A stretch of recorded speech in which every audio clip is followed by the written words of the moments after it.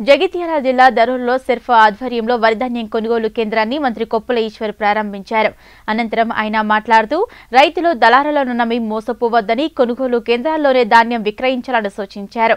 Collector Sarath మాట్లాడుతూ A grade ధాన్యానికి 1835 రూపాయలు, బి గ్రేడ్ ధాన్యానికి 1815 రూపాయలు మద్దతు ఇస్తున్నట్లు తెలిపారు.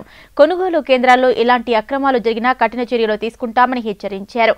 జిల్లాలో మొత్తం 373 సెంటర్లు ఏర్పాటు చేసినట్లు వెల్లడించారు.